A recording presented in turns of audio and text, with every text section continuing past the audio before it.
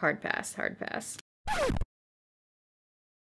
Alright, so today I'm doing a full face of makeup with products that Amazon recommended that I buy. These are like the products at the very top when you search for something on Amazon that pops up as a sponsored product. This video is not sponsored by Amazon. These are just sponsored products by the brands that pay for these ads. So I basically just went on Amazon, searched different words, and whatever popped up as the sponsored product, I purchased. The majority of the products that Amazon recommended were really affordable. I don't know if they just think I'm completely broke based on the amount of money I spend on their site.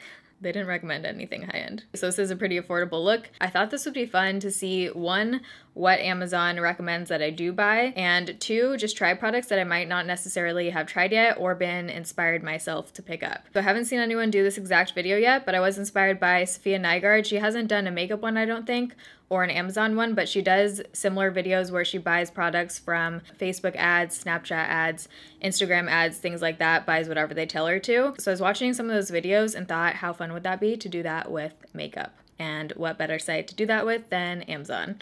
Love of my life, where I spend 99.9% of my money. So if you guys are excited for this video, don't forget to give it a thumbs up. I hope you enjoy while you're watching. If you're new here, you can join the Bayrito family and subscribe. I upload every Monday, Wednesday, Friday, 6 p.m. Pacific time. Here we go. Amazon sponsored products. All right. It's first thing in the morning, Super Bowl Sunday when I'm filming this.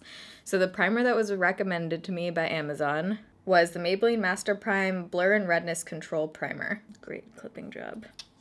So I was excited about this one because I don't think I've ever actually tried this primer. I do have a lot of redness on my face, especially from the Accutane. The lights kind of like make my skin look a little bit less red than it does in real life, but it definitely is pretty red, especially if I'm like outside in the cold. It gets red super quickly. We'll see if this actually controls some of the redness. It doesn't smell the best. It feels very lightweight, not the most moisturizing. My skin is on the normal to dry side right now. Yeah, it actually feels a little bit like drying. As far as redness control, I don't feel like it did a whole lot, so I probably wouldn't use this as like a color corrector product. It's a very light green color, and when you blend it in, it basically just disappears and turns clear. So since my skin feels a bit dry right now, I'm gonna take the setting spray that was sponsored on Amazon, and I actually already had this one, so that was exciting. This is the Bella Jade Makeup Setting Spray. I've done a couple other Amazon videos, makeup videos, and I tested this in one of them. Haven't used it a whole lot since. I just haven't been like reaching for it, but let's try it again. It has a really nice mister on it. It's organic and it looks like it has pretty basic ingredients in here, which I like. This I'm going to use on top of my makeup too. I have a whole video testing out Amazon brushes, and actually some of those brushes that I discovered in that video I still use to this day, every single day. Skin is feeling a little bit more alive right now. It's not like a super dewy setting spray, but it definitely gave me a little bit of glow, which is nice. So the sponsored product for foundation was the Dermablend Flawless Creator Drops. I actually already had these. I have a whole video reviewing these if you want to know my full thoughts on them. They are too light, which is good for mixing in with other foundations to lighten them. I have the shade N0, and they're also super matte. So I want to try mixing this in with the Bourjois Healthy Mix Serum foundation because this one is too dark and it's very dewy, and I haven't reached for this a whole lot ever since doing the mixing all my foundations video. As I was going through all of those, I discovered so many foundations that I totally forgot I had, so I'm excited to whip all those out again and try them. These are hella liquidy. I think I need to remix that. It almost looks like oil just came out. I mean, I am full on shaking this thing. That looks like it lightened it pretty well. See how this shade is? These drops really mattify you. My favorite kind of mix-in pigment foundation is the Cover FX Custom Cover Drops. If you like a glow and you like coverage, those are amazeballs. Off of that one layer, I'm getting medium coverage. Still have some on here, so I'm just gonna build it up a little bit. Doesn't really want to build, it's kind of like wiping away. Not loving that combo, but it also doesn't look horrendous. So as I was searching for these products, I found a different product pops up for every kind of search term. So if you search concealer versus under eye concealer, brings up obviously different results in different sponsored products because advertisers bid on certain words. So I ended up getting this Maybelline Brightening Creamy Concealer in Fair. I've never tried this, so I'm kind of excited. I'm really curious how this shade is going to be. Okay, this looks pretty dark. If it's way too dark, I'm just gonna brighten this up with some powder. Okay, let's try this with my finger first.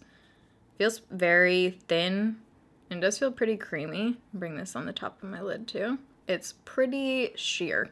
very sheer. It's like not really covering anything. It's actually darkening my under eyes. It's even looking way better on camera right now. I mean, it's like, whoa. Let's try to blend it out with a brush on the other side. This is my Morphe G38, best concealer brush of life.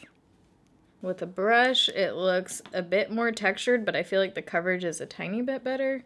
I look like I haven't slept in 10 years. Okay. Do I try and salvage this with another concealer? Just realized I have one powder for all over the face, not really an under eye setting powder, so I can't even really brighten this up. So I think what I'm gonna do is apply a little bit of another concealer just to fix my under eyes right now, and then I'm gonna use the powder in here to set the under eyes. Yeah, it's still like clinging weird on top of it. Okay, so this powder was, I think, one of the only products that wasn't like a brand that you can find in the drugstore or somewhere else. Was like a true Amazon product, or I've never seen it anywhere else. This is the face powder we're gonna be trying. It's the Virgin Ink Translucent Botanical Face Powder. Cool packaging. Look at that, that's nice. Okay, definitely plastic, but it looks nice. So the powder isn't super cheap. It was $18.97, marked down from $39.50. Okay, they just have like every keyword possible in the title. Loose matte setting foundation makeup, natural, great, nice smell for women, oily, dry skin. Who knows what this actually is? Okay, there is no sealant on this. It actually looks like there is a sealant on there right there. So I think the powder just seeped through some of the holes because they are open. So I think we're good to go. I will survive. That's like my motto of YouTube lately. It looks like it definitely has a tint to it, and it looks like kind of a darker beige color. Not sure how that's gonna be for the under eyes, but first I'm gonna use that as an all over face setting powder. Here we go. Oh. That has a weird smell to it, dude. What does that smell like? That smells like that powder I have for my coffee. What is that called? Okay, this 100% has a color to it, and it's definitely darkening my face and also taking away some of the coverage. Maca powder, is that what it's called? It has like a nutty smell to it. Weird scent, man.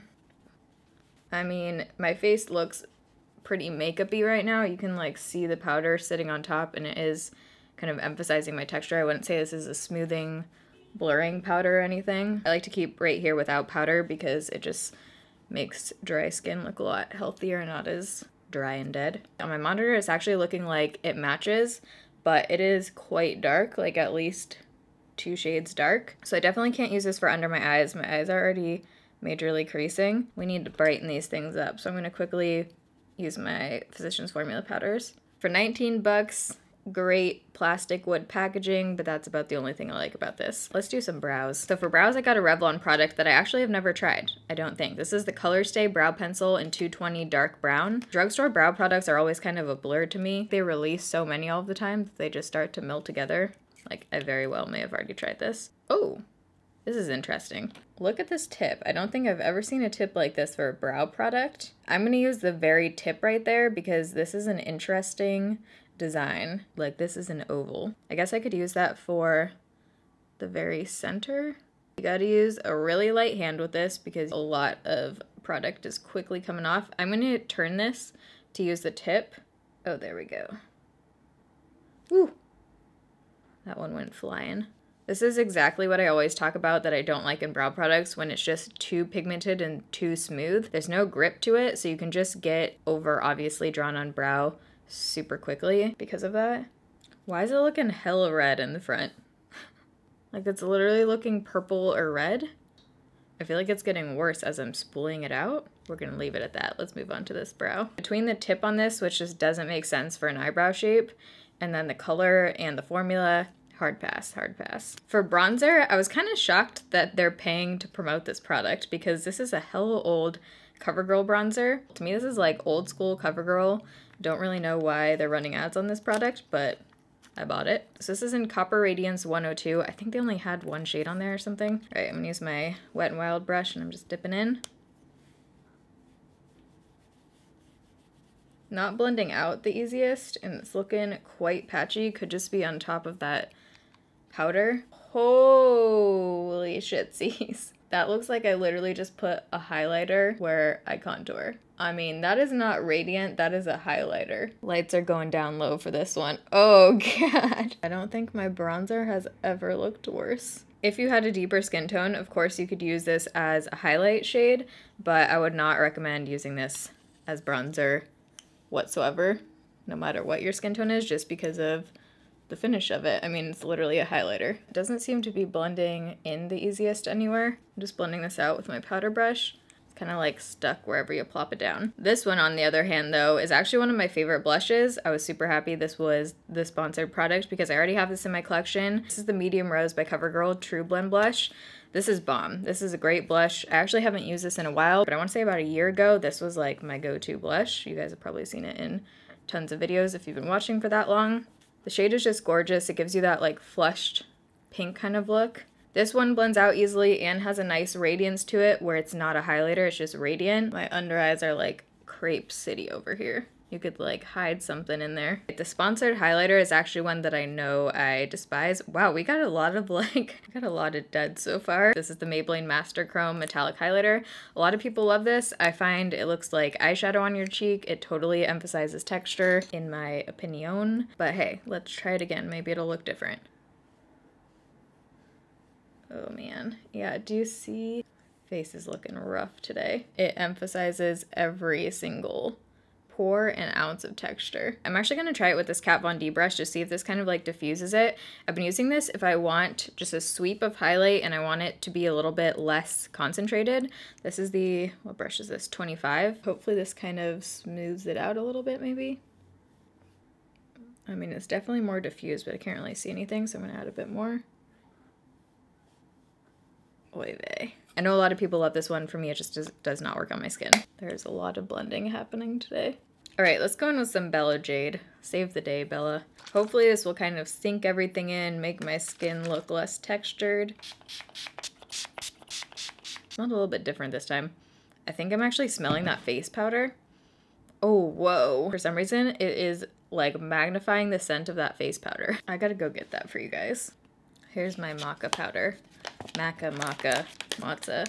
I swear it smells exactly the same, and it even has the same color to it. I am confused. I think I just might have put maca powder on my face. Actually, that setting spray just massively helped my skin out. It definitely added a tiny bit of dew, and it kind of just melted everything together a little bit. This one I'm super excited to try because I've never heard of this brand. It's the Elizabeth Mott Thank Me Later Eye Primer. Super cute packaging. It has this like gray and white situation. It's a little squeeze tube and it has this very soft matte kind of bottle. It looks like it has a little bit of like a light pink color to it. So it doesn't really have opaque color to it. Like this is definitely one that's gonna kind of rub off the concealer or whatever you put on top of your lid, but it has a nice consistency to it. It feels a little bit thick, which is what I usually actually like in an eye primer. We'll see how everything blends on top, but it feels like it has a really nice consistency to it. Now this kind of blended in, it feels like it's setting, and it did give a little bit of brightness to the lid. When I searched for eyeshadow palette, the Maybelline Nudes eyeshadow palette came up, and I know I have this somewhere. I could not find it. I literally searched through all of my drawers. I know it is somewhere, so instead we're gonna cheat a little bit and use the 24 Nudes. Just another Maybelline palette, and I don't actually remember what I think of this. Have I ever used this one? Kind of want to do a gold eye. There's not really a transition shade in here, and there's not a whole lot of matte colors to like work into your crease. Normally I would use my bronzer to do that. This does have the shimmer in it, so it's not going to be like a matte crease color, but this is what we're working with. So I'm going to blend this into the crease. I mean, even on the eyes, it looks like a shimmer shadow. On top of this eye primer though, it does have a nice stick to it. It almost feels like I'm using my MAC paint pot. I think to warm up my crease a little bit, I'm actually gonna take the blush and just put a dab of this in the crease. And I'm gonna take this gold shade on my finger and apply that to the lid. It almost looks like a cross between a copper and a gold. I'm gonna take this deep brown shade because it looks like the only matte dark-ish shades in here are this one and then the dark blue. I'm gonna work this brown into the outer V. I'm liking this primer. I feel like the primer is actually doing something to these eyeshadows right now. For the inner corner, I'm gonna take a little bit of this white shade and actually kind of mix it with this taupey shade right here. I think I'm gonna take a little bit of the Master Chrome face highlight and put that right on the center. Oh yeah, there we go. Very pretty as an eyeshadow. I think I'm going to come back to the lower lash line. Let's do eyeliner. This is the Revlon Color Skinny Liquid Liner. I don't think I've ever tried this. Kind of just looks like a basic brush tip applicator. There are some interesting sounds coming from upstairs right now. I hope you guys are hearing this. Oh, Jesus Christ. I'm holding my mic up. These are the same people who do gymnastics every night. I don't think that's aerobic exercise happening anymore. Eyeliner. This is a very flimsy brush applicator, so this has taken a lot of concentration. Instead of doing a wing, I think I'm actually going to take a flat edge brush as this is still wet and kind of do a little smudge action here. With the applicator, it gives you kind of those jagged edges, so I'm just kind of smoothing this out too. Just for what I like in eyeliner, I probably wouldn't use this again because it's just totally flimsy, so it's a little bit hard to control it. Let's take the dark brown on the flat edge brush and just run this on like the outer third. Now I'm gonna go in with the same, where'd it just go? Maybelline Master Chrome is on the loose. What the heck, man? Oh, here it is. I'm gonna run that just kind of on the center slash bring this all the way in, I guess. I'm gonna wet that with the setting spray just to get a little extra pop. The mascara that popped up was the CoverGirl Total Tease. You guys know how I feel about this mascara. I have the brown one, so that's what we're gonna be using. This wand is just, why? The little ball thing on the end is just a little ridiculous. So I'm turning it the other way just so I can get it without the ball. I haven't used brown mascara in a while. I'm kind of liking the brown shade. This is inspiring me to whip out a different brown mascara because I do feel like it's kind of making my eyes pop a little. I don't think I'm going to put on false lashes today. I kind of just want to keep it at this. The same mascara for my bottom lashes. Let's try and use the ball. Oh, no, no ball.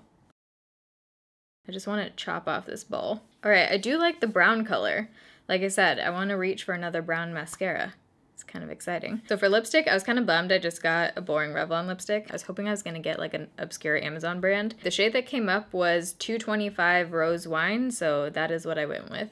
I don't smell anything. Didn't get a lip liner, so I'm just going to try and do this without one. Whenever I do this, if I'm not using a lip liner, I'll just turn the lipstick to use the tip to kind of draw on that line as you would with the lip liner. That shade is super pretty. It's bright, but a still wearable rose shade. I feel like it's looking a little bit more orange or bright on camera. This I feel like would be a perfect kind of spring red where it has a little bit of that warmth to it. Oh, I don't know. Should I put them on? Look how crazy of a difference false eyelashes make. So this is the final look using all products that Amazon recommended that I buy, sponsored ad products. I feel like the vast majority were duds this time around. Things that I would use again: the setting spray. Primer, I think I'm most pleasantly surprised by. And just the way they blended out, there's something about it that I really enjoyed. So I would use the Thank Me Later primer again. I'm going to keep trying this out. I think those were kind of the only things out of this one that I found okay or good. We had a lot of rejects this time around, but I hope you guys enjoyed this video idea. If you did and you enjoyed watching, don't forget to give this a thumbs up. I upload every Monday, Wednesday, Friday, 6 p.m. Pacific time. If you're already subscribed, you can turn on the bell. It'll notify you when I upload. YouTube also recently changed the subscription feed, so make sure your subscription feed is set to chronological order, not the highlights, because you're not seeing all of the videos that are coming through that people are uploading. But I love you guys. Thanks for watching. See you in my next video. Bye.